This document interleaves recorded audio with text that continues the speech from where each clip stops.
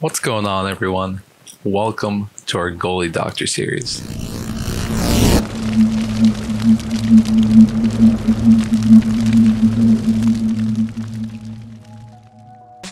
Here, we're going to be breaking down videos sent in by you guys in the community, where we're going to cover the things that you do well and give you a few tips for some things to work on.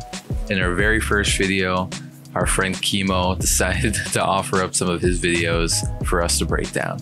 In this video, Chemo's gonna be playing some club games with his team KPCHT as they compete in the World NHL Season 1 Elite Finals. Starting off with his build, he's using the gold last stand X Factor, and then for his silvers, he has instincts and no timer, and then for his attributes, he has angles and low blocker. When I see this, it looks like stuff that's heavily focused on breakaways as well as instincts. I think if you're someone that uses the instincts modifier, I think that this could be really helpful, as it'll boost your ability to make saves while using it. As far as the golden last stand, Chemo also plays threes, and in this video he does play a lot of threes games before, and I think that can be really helpful since you're facing a ton of breakaways. But I think in this case it would be good to maybe have another sixes build that's more focused on things like one-timers, tips, cross-crease passes, etc. On this first play, the other team makes a couple of really good passes that quickly turns the situation into what should be a 2-on-0. In this clip though, it looks like Chemo's defenseman's playing a little deep, and that allows them to get off one more quick pass for the one-timer goal. Now this one is tough because this should be a 2-on-1, and that left defenseman should be up there either cutting off the pass or playing the guy with the puck. But of course, by him sitting next to Chemo, that makes it a tough decision to choose between playing the shot or anticipating that one-time pass. As far as Chemo's position on this play, the one thing I notice is that when the puck carrier is in the slot, he makes one slight shift on his left stick over to the right, and that's where it looks like the player picks up on that and makes that quick pass over. So I'd say the key here would be being a little bit more controlled with your movements, because one little shift the wrong way and players can kind of pick up on that and make a quick move to catch you out of position. This next play comes off a defensive zone draw when Chemo's team is on the PK.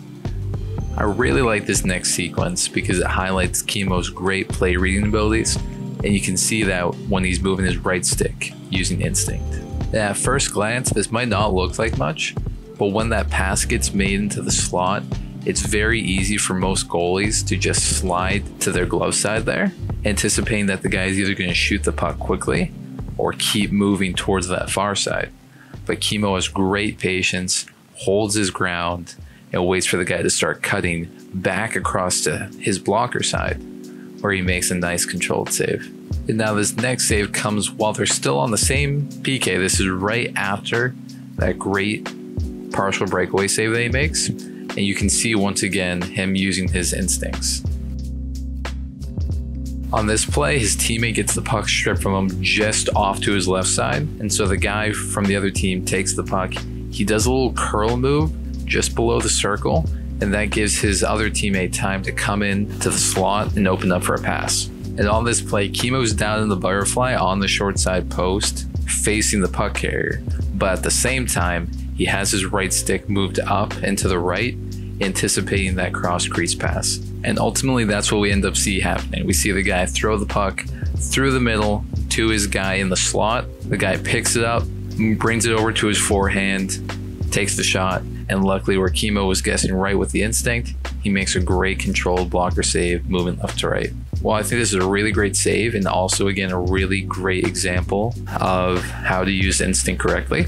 The one thing that is tough in this situation is that I think Chemo stays in the butterfly a lot more than he needs to. So while he does make some great saves using the instinct, I think he would be able to make things a little bit easier by staying on his feet a little bit longer.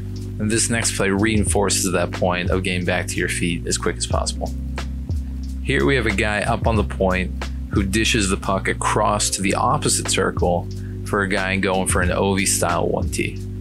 Similar to the first goal, when Chemo goes out to challenge the shooter, he makes a slight move that puts him out of position, and that's where the opposing team makes that quick pass.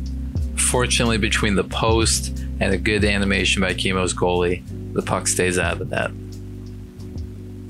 For this play, to make it a little bit easier on him, what I would do is play a little bit deeper when that puck goes up to the point, just because you have that guy open in the far circle there, and you want to be able to get over there quickly and controlled in case he does end up going for that 1T. On this play, we have another tough power play situation where his team's really getting hemmed in their own zone and his goalie has lost all of his energy.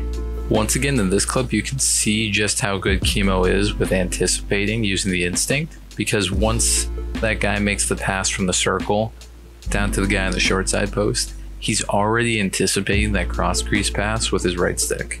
This one's difficult again because he has two defensemen there who could be able to either knock the puck off the original guy's stick or cut off the pass to the eventual scorer. But since they're a little bit too high in the slot, that pass ends up getting through both of them, and that ends up leading to the goal. In this situation, I think the right stick save could come in handy a lot, just because if you're standing up and you move quickly with that right stick, you might be able to get a great split animation to make that save. This next play is another one of those ones that's deceptively difficult, because as the guy is carrying the puck around behind the net, you have Chemo's teammate behind him trying to bump him off the puck, as well as the skate of the opposing player in front of the guy with the puck, almost screening the puck carrier's stick, so you don't really see him do that animation to pass the puck up to the open guy in front. So that makes it kind of difficult to, as far as timing goes, to know, should I stay down and move over to the far side in case there's a wrap, or do I still stay on that short side in case he tries to make that quick pass play out front? Based off Chemo using his instinct here, he definitely has the right idea, moving it up and to the right, anticipating that that guy is going to shoot it towards the far side, since when the guy's on his forehand, the puck is more so in the middle of the slot. I just think he moved a little bit too early, because that initially exposes the short side, which he then recovers to, but then by that time he moves back to the short side, the guy just skates around him and puts it in the far side. This is another one of those cases where I think he does a really great job anticipating the play and thinking about what would the player do in this situation. But I think by moving around in the butterfly, it makes it a little bit more difficult for him to reset when he overcommits to one side. So I'd say in this case, the key would be stay on your feet, so then that way you can quickly readjust if you overcommit slightly one way or the other. Now this next clip I think is the best example of how to use instinct correctly, because not only does Chemo make one, but two really nice saves.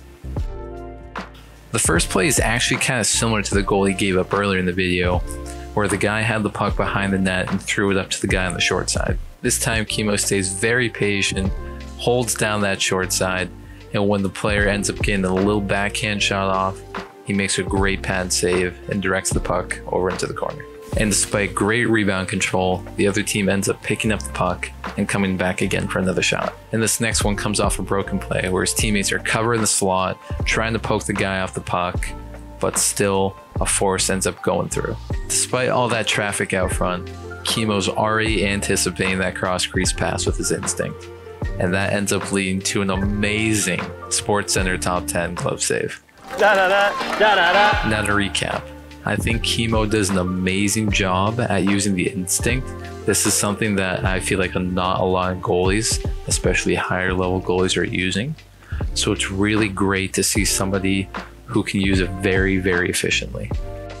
Another thing I like about Chemo is ability to read the play. And I think this comes through with his instinct, because we can see where he's anticipating the puck going, which can clue us into his thought process and how he's reading the play. And as far as tips, I'd say the biggest thing would be to stay on his feet more. I think he makes a lot of great saves using the instinct, but I think by staying in the butterfly too long, it can leave him vulnerable to some really quick passing plays, and it'll be tough for him to reset if he's down moving around in the butterfly. And in tandem with this, the other thing I would say is to move less and trust your instincts. Like I said, Chemo does an amazing job reading the play and is able to use his instinct to help make great saves by anticipating. So I think by being a little bit more patient and relying on his play reading abilities, he'll be able to make a lot more controlled saves. But that about does it for our first goalie doctor video. I want to give a big thank you to Chemo for sending this video for us to look over. And I also want to thank all of you for tuning in. This is going to be the first of many videos in our goalie doctor series. So if you want to be featured in our next video, go join the BTP Discord and fill out that goalie doctor form. Thank you all again for watching, and we'll see you in the next video.